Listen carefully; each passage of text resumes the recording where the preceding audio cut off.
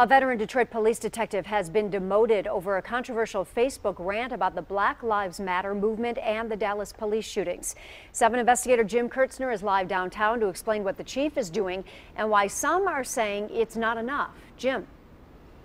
Yeah, Nate Weekly is still here inside the Detroit Police Department. Some want him gone. Police officers, certainly myself included, were held to a much higher standard. The public expects us, and when we voice an opinion contrary to the department's mission, the department goals, it's a problem. Nate Weekly posted over the weekend that he's been a Detroit police officer for 17 years, and in response to the Dallas police killings, quote, "The only racists here are the pieces of expletive Black Lives Matter terrorists and their supporters."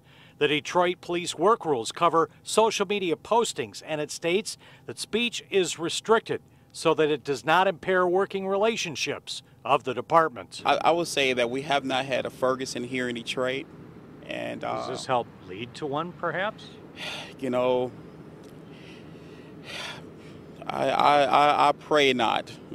Nate Weekly has a personal stake in his emotions. His brother Joseph, while working as a SWAT officer, accidentally shot and killed Ayanna Stanley Jones during a failed raid back in 2010. Joseph was charged and 2 trials led to deadlocked juries. Joseph still faces civil litigation for damages. The remedy for Nate Weekly, with his free speech, some say, is simple. He needs to be treated like a cancer. He needs to be cut out and disposed of. Fired? Absolutely. Because we can't afford to have someone who spews such venom of hatred and racism here in Detroit.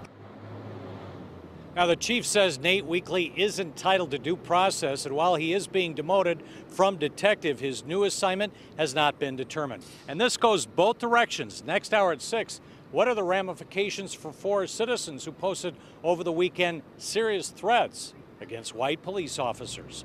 Live downtown, Jim Kurtzner, 7 Action News. All right, thank you, Jim.